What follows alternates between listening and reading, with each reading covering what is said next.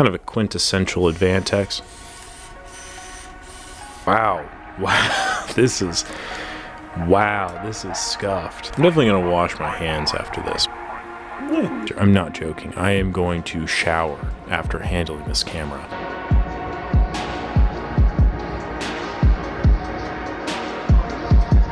So let me do. That is better. All right, what is up? Welcome back.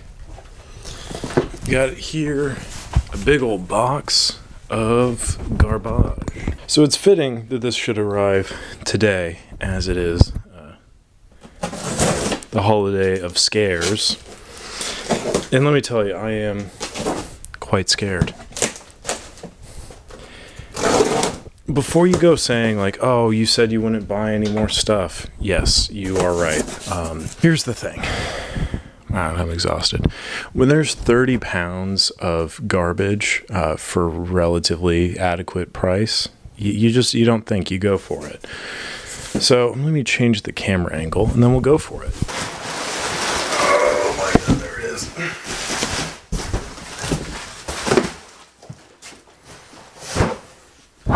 Make sure to always lift with your back first. It's very important. So it says part repair film lot. I'm hoping that it's more of the latter, the repair. But let me walk you through my thought process here. Yes, this is a terrible decision. But I'd like to sort this out through things that are worthwhile and things that are not. And we'll start off with this absolute winner here, this Minolta Freedom Zoom. This is a giant piece of garbage. It looks completely dusty. It's missing buttons. I don't even think these worked when they were first produced, so I really doubt that this is working now. So that's going to be a garbage. And then we have something like this, which is the Minolta, I believe this is a Maxim 7000, missing the battery grip, missing the top, missing a lot of the components that like you would need. So this would also be, oh, no.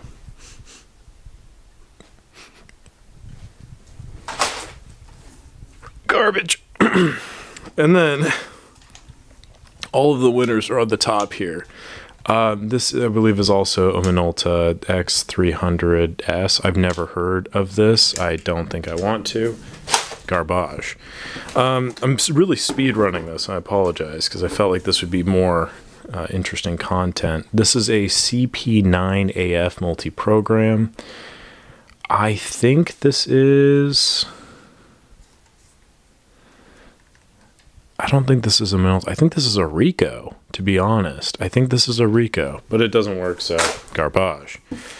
And then we have another Gaff LCS. I had the LCM previously. I just sold that for a whopping $5. The top on this looks okay. The prism looks okay. The rest of the camera is pretty much falling apart, and it's missing the advance mechanism. It's missing the shutter speed selector. It's missing a bunch. It's garbage is what that is. I promise there are good things in here, but we just have to get through all of the filth. The saying is the cream rises to the top. This is, I think, the opposite of like the mold rests at the top, you know, and then the cream is kind of sunk to the bottom. This Vivitar 160Z, I like that it has the features list on the back here. Features a 35 to 52 millimeter with zooming viewfinder. No focusing necessary, quick and easy. This might work. The contacts on this side don't look great, so I'd clean those off, and the contacts back there don't look bad, so this might work. We'll put this in the maybe, because, you know, I do think, contrary to what people might think, little point and shoots are kind of fun. This, however, is not going to be fun. This is a Nikon AD, the 35-28, which is a great version of it, because there's the 35-35, but the 35-28 is a little bit faster. It has better elements and stuff in it. This one looks pretty clean and also has a Japanese data back. However, you'll also notice that it's missing the normal back. So this is probably going to be more in the garbage pile. But there's some value there. That data back is probably pretty rare. The Minolta Maxim 3XI. This is the one with the really stupid hot shoe that Minolta tried to make happen. And everyone's like, please stop. It has also a very weirdly ergonomic feel to it. But I don't even think these worked when they were supposed to. So again, I say garbage. I will say though, the condition of that one is much better than the rest of the lot, so that makes me happy. And then here we go. We got our first peek at something that's worthwhile. Minolta SRT 102 with the black top, and it works. What a treat. What a surprise. It does have a silver bottom, which is a little bit alarming. And yeah, it's missing some things. It is missing some things, I'll admit. But overall, it looks pretty okay. So we'll put this in the where's the good pile? I don't even have a good pile. That is upsetting. I've gone through 1, 2, 3, 4, 5, 6, 8 cameras, and I don't even have a good pile yet. So I'll put that in the good pile, and good with a heavy asterisk. Back to the garbage. We have a Minolta 450 SI, Fring Bad, S6438302 ST. So self-timer, something or another. This thing, I'm okay if this doesn't work. I was not holding my breath that would be worthwhile. I'm going to save that one. I'm going to go on to the Konica thing again, FS1. I think I have one of these. I don't care if it works.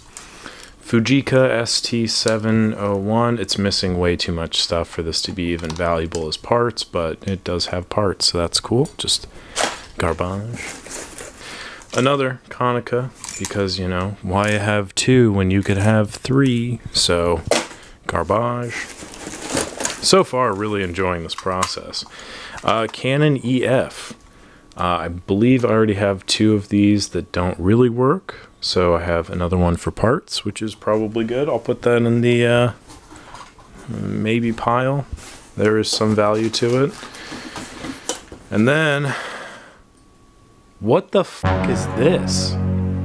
I hate this. I actually really don't enjoy this at all. This is a Minolta 9000 AF with the worst advanced lever of all time, and it has the program super back. I really don't like the look of it, and the feel of this, it just feels so clunky. Like it literally feels like it came out of the 80s. There's that episode of Futurama where that like businessman gets de-thawed and he's like from the 80s, so like, oh, let's look at the stock. That's what this feels like. I feel like I just pulled out some relic, like the Encino Man of this camera box. So we'll put that in the, there are some parts of value there, I suppose. Now getting into the nitty gritty, and this is where I should be wearing gloves. We have, wow, this is scuffed. This is really scuffed. This is an OM10, and it is torn to bits. There's like nothing really here at all. That's hilarious. I've never seen that. But cool, parts OM10. That's semi-useful, I guess. Here we have a OM2, which is also more scuffed than initially suspected.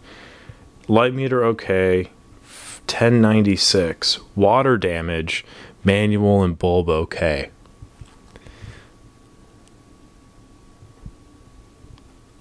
What have I done? This is one of the reasons I bought this, was because I thought, hey, you know, OM2 is always like kind of good. The top looks like it got hit by a meteor. Apparently there's water damage. I'll put this in like the maybe pile. It has some form of value, I suppose. The advanced lever at least looks okay. Oh, that's fun. I didn't even realize that there was one of these in here. It's a Minolta Vectis, I think it is, or Vetis. I think it's Vectis 300. This is a kind of a quintessential Advantex. Get out of there. What the fuck? Oh my god. It's haunted.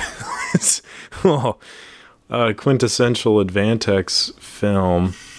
Oh, that's horrifying. I'm going to keep that, though, because that's kind of funny. Terrible, terrifying, but kind of funny. Another Konica.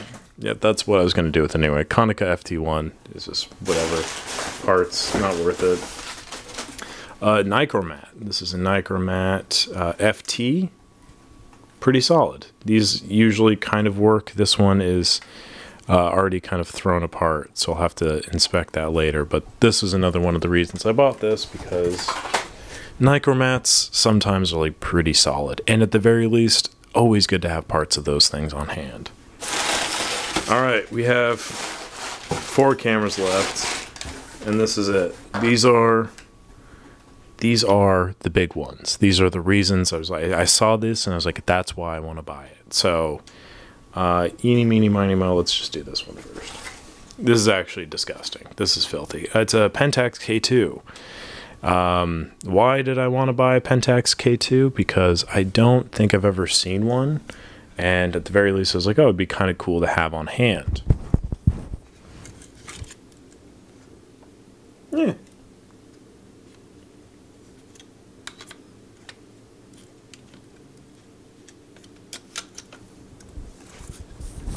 Just set it down.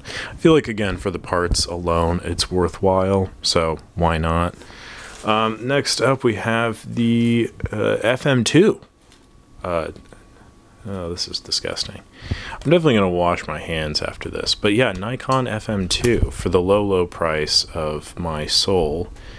This has been kind of brutalized, I'll be honest. I do think I have a lot of the components that I need to make this work.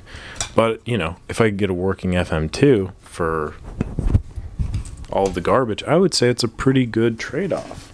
Let's put that in the parts there. And the last two. What is this? There's like a part that's embedded in the box here. It's a flash sync point thing. Anyway, this one we'll go into first. It's an OM4. It's an OM4T, and oh no, oh no, oh no, oh no. See, when I was like thinking, oh, I'll set this video up like it's a spooky time video, I was like, oh, that'd be kind of funny, LOL. Little did I know there'd be actual cobwebs inside the camera. This is so filthy that I need a shower. Like, I'm look me in the eyes here. I'm not joking. I am going to shower after handling this camera. And I might take it in the shower with me just to hose it down more. This is disgusting. But it's an OM4. I've been kind of wanting one just for kicks and giggles, but at what price? You know, at what cost are we looking at here? I'm wearing gloves. That's how bad this OM4 is. Just this buildup of sludge and grossness. Yeah, it's a winning combination. Then if we look on the inside, we have a nice collection of spider webs, it looks like. Some previous occupants here. Whatever mold, mildew is left on the curtain. So we'll put that in the... I almost want to put it... If it wasn't an OM4, I'd put it in the garbage. I just throw it away. But an OM4, that's kind of cool. It's just, I don't know, juice might not be worth the squeeze. And then finally, the big one. This is it. This is the reason. Finally got one. A Pentax LX. And as I look at it now, it says bad and parts, which leads me to think that this was a mistake entirely. And this is a waste of my time and my money and my sanity. It smells horrific, and I don't know if that's just the overwhelming scent of failure that is emitting from the box, but yeah, I got a Pentax LX, and it doesn't work, and it probably will never work, but I got one, so we can talk about it now, and that was why I did this video. Look, the prism comes off. I'm so cool. Yeah. Well, overall, I have to say, money terribly spent, but that's nothing new here on this channel. So that's cool. I don't really know what the takeaway is here, to be honest. Like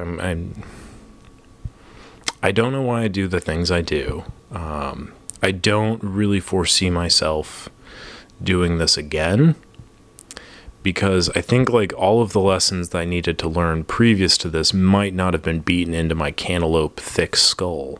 But I think after this, after the smells, after the sights and the horrors that I have witnessed, yeah, I think I'm good. I think I'm good for a very long time. So mission accomplished, I suppose.